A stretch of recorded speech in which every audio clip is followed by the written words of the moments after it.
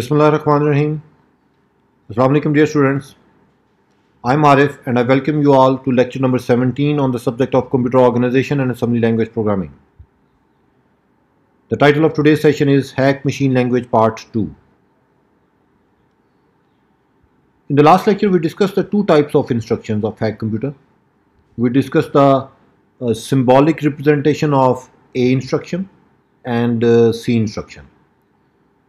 We will start our today's session with a quick recap of that, and after a quick review we will learn to map the hack symbolic instructions to 16-bit binary code, and of course we will do a lot of examples to have a clear understanding of the concept. Finally, we will see a complete hack program in assembly as well as in machine representation. So let us start playing. Let us have a quick recap of the symbolic representation of the two hack machine instructions. The syntax of A instruction @value, where value is an unsigned constant and can have values ranging from 0 to 32767 because it is of 15 bits. This is a summary of C instruction. The syntax of C instruction shows three different fields: destination, computation and jump. The computation field can be any one of these 28 operations. The destination and the jump field can take these respective 8 values. Remember, as I explained in the previous lecture, first of all the computation is done, and after that we can do one of the two things. We can either store the result of the computation in some destination, in which case we will omit the semicolon and the jump directive, or based on the result of computation we can decide if we want to jump to some other address in the program, in which case the destination and the equal to sign are omitted. Let us understand this with the help of an example. And suppose a programmer wants to read memory contents from address 3 to 5 and want to place them in D register. And of course this can't be done in one instruction, as we have seen in the previous session. First we will use the A instruction to place the address 3 to 5 in the A register. As its side effect, the memory register at address 3 to 5 gets enabled, and then we can use the C instruction D is equal to M to read the memory content and place them inside the D register. This is another example in which the programmer wants to do a conditional jump to address 97 if D minus 1 equals to 0.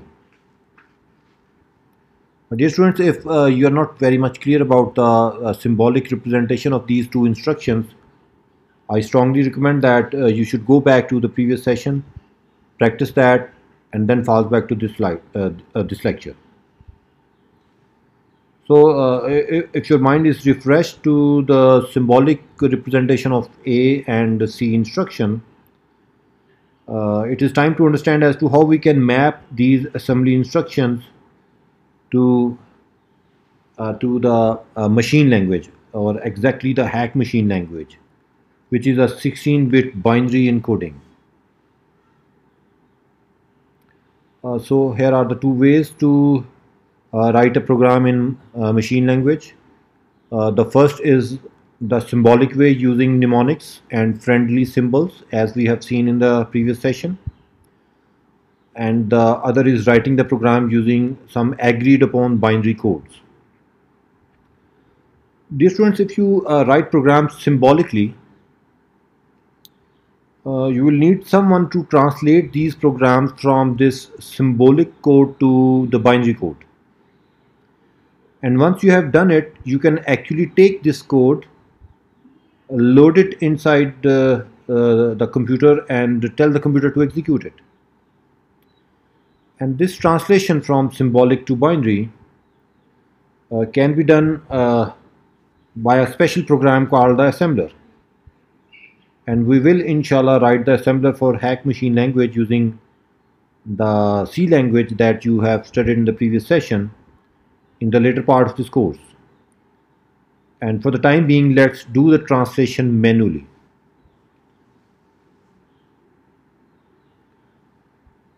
Oh, well, this is the binary code representation of A instruction. And we all know that A instruction is used to set the A register to a 15-bit value. The symbolic representation is at the rate 23.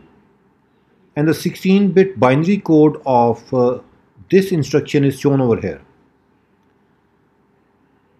Dear students, since we have only two types of instructions in the machine language of our hack computer, so we will assign a single bit, the most significant bit over here, to specify the two types of instructions.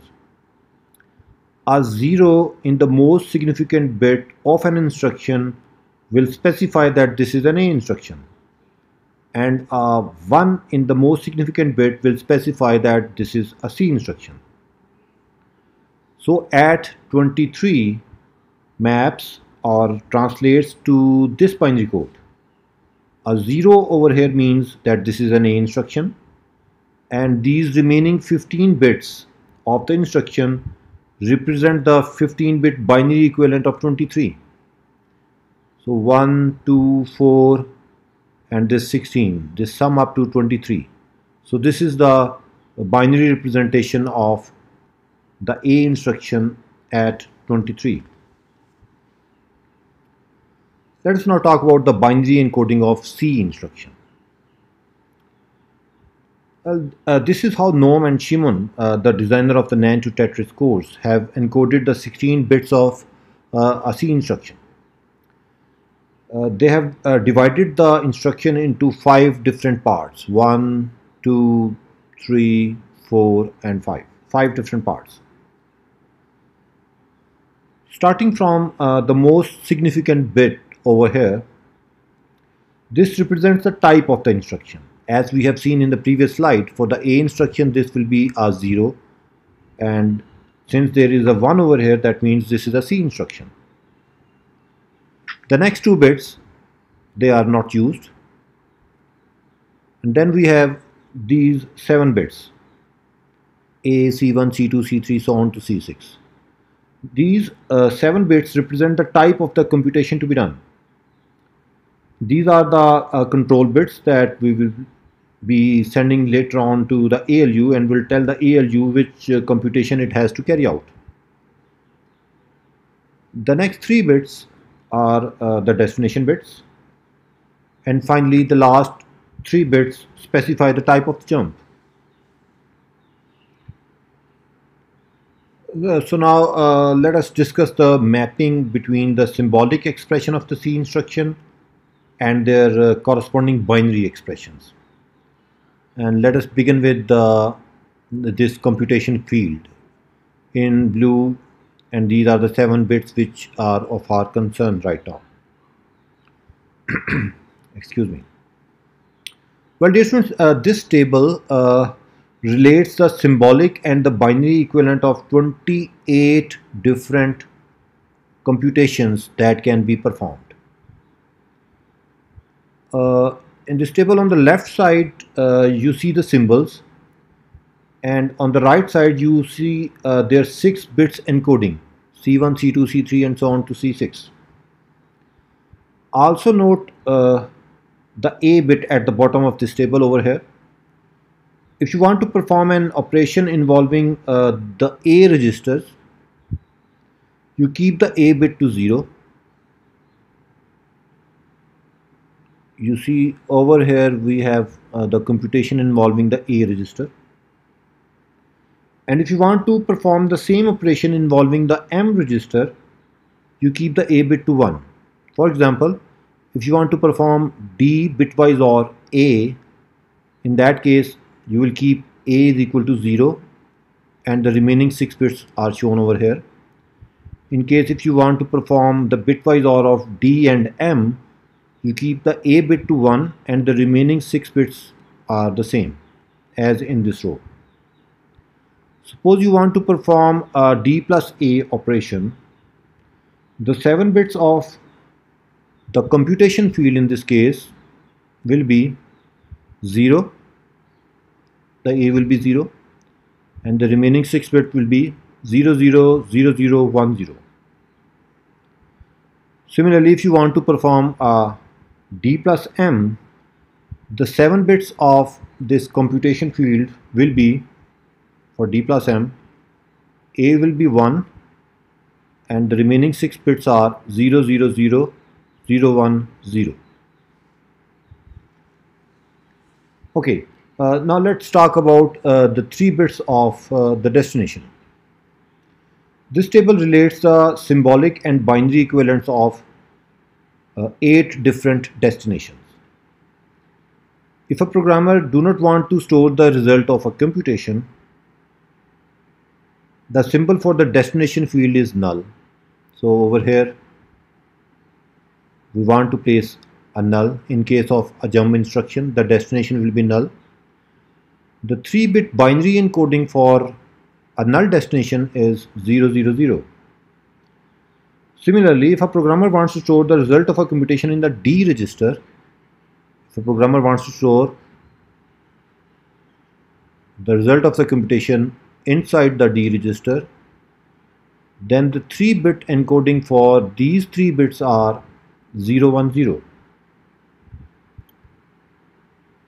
Let us now talk about this jump field. This table relates the symbolic and the binary equivalents of 8 different possible combinations for the jump field. If the programmer do not want a jump, he or she will use a binary code of 0, 0, 0. For an unconditional jump, the 3-bit encoding will be 1, 1, 1. Similarly, to jump if the result of the computation is less than or equal to 0, the symbol is JLE and its 3-bit encoding is 110. So finally, this slide sums up the mapping between the symbols and their binary codes. The 7 bits of the computational field are shown in this table. The 3 bits for the destination field are shown in this table, and the 3 bits for the jump directive are shown in this table. Now let us practice by doing some examples of translating or encoding hack assembly instruction to machine code. Suppose the programmer wants to increment the value of D. So we have seen in the previous session that it can be done using a C instruction, D is equal to D plus 1. Now how we are going to encode it in 16 bits. So this is a 16-bit encoding. Let's understand this. The first bit shows that this is a C instruction because there is a 1 over here. These two fields are reserved, so whether you place a 1, 1 or a 0, 0, that doesn't make any difference. These 7 bits are for the computation, and since the computation is D plus 1, so where is D plus 1? So this is the D plus 1, the A is 0, and the remaining bits are 0 and 1, 1, 1, 1, 1. So 2 zeros and 1, 1, 1, 1, 1. These are the 7 bits for this computation field. Well, the destination shown in red is D over here, and if the destination is D, so the binary encoding is 0, 1, 0. So you see a 0, 1, 0 over here. And since in this C instruction the jump is not involved, so for the 3 bits of the jump we are placing a null or a 0, 0, 0 over here. So this symbolic code of hack machine language is mapped to this 16-bit binary code. I hope this makes sense to you. Let's see another example. Suppose the programmer wants to add the contents of D and A registers. The computation is D plus A, and place the result in D. So the destination is D. So once again, it can be mapped to the 16 bits as shown over here. This one says that this is a C instruction. This is reserve. The computation bits are D plus A. Let me see D plus A. For D plus A, I have a 0 over here, and then 0 0 0 0 1 0. So this is the 7-bit encoding for the computation, and the destination is D. So the destination is 0 1 0 as shown over here, and since there is no jump, so we have a null 0 0 0 over here. So this is a 16-bit encoding of this instruction. Okay. Suppose the programmer wants to store a number 10 in register D. So first he has placed the constant 10 inside A register, and then has used this C instruction. So you see both this instruction maps to this. A 0 shows that this is the A instruction. The 15 bits shows the value of 10, binary equivalent of 10. This instruction is a C instruction, so we have a 1 over here. This is the encoding for the computation, and the computation is simple A. So A maps to 0, 1 1 and tetra 0, 0 1 1 and tetra 0. The computation is A, the destination is again A. The destination is 1 0 0, so the destination is 0 1 0. Destination is D, 0 1 0, yes, 0 1 0. And since there is no jump involved, so once again we have a null over here. So my dear students, I think this makes sense to you. Please stop the video and try mapping this assembly instruction to its corresponding binary equivalent. Meanwhile, I am moving ahead. This is the binary equivalent.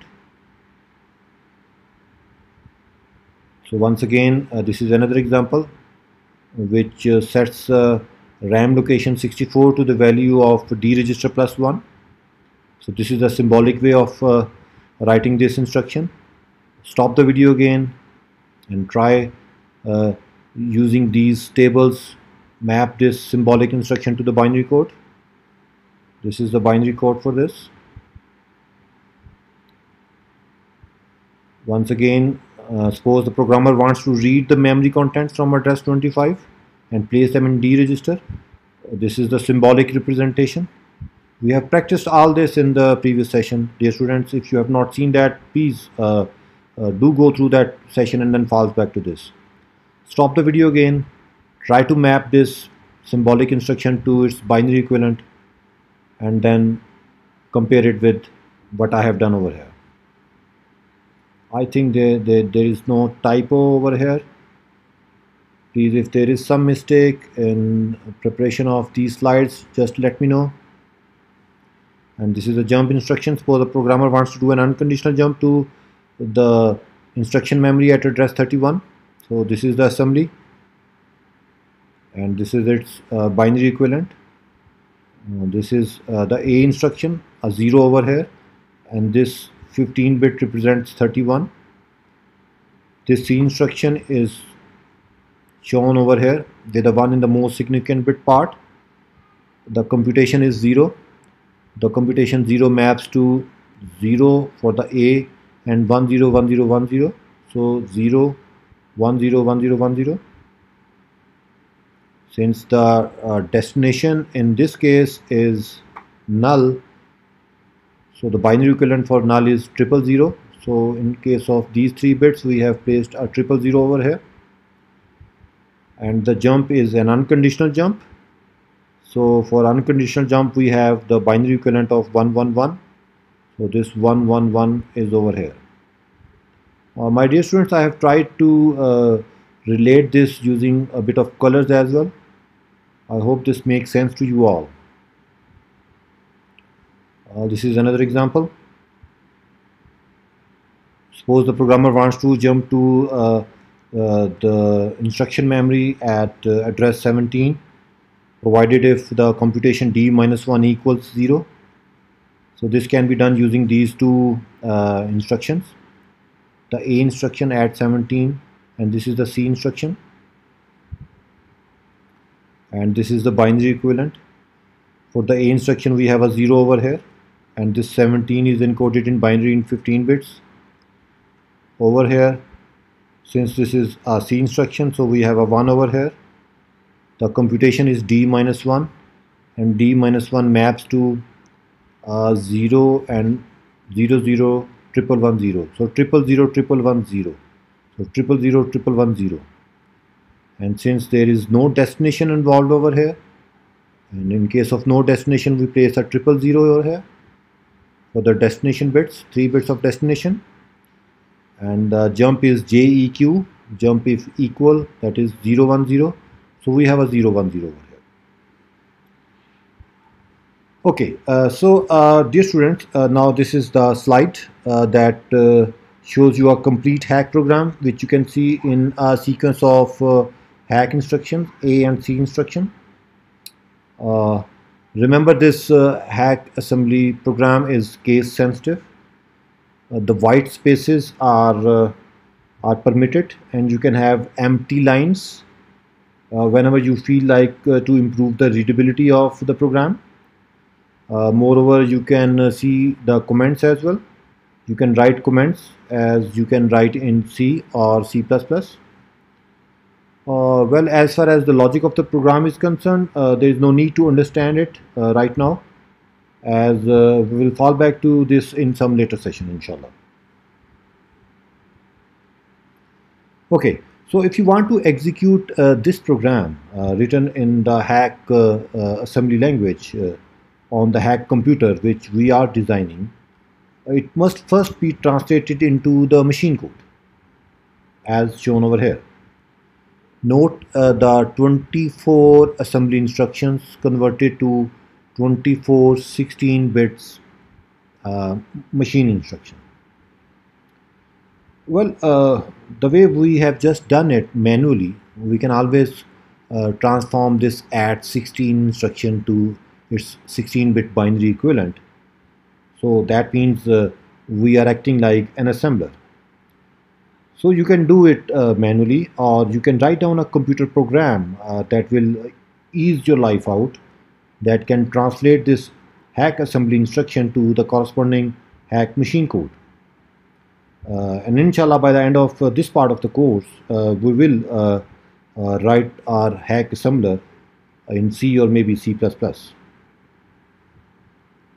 Okay, so that is it. I hope today's session was informative for you all. If you have liked it, please subscribe my YouTube channel and share it with your friends. I wish you all the best, happy learning, and Allah Hafiz.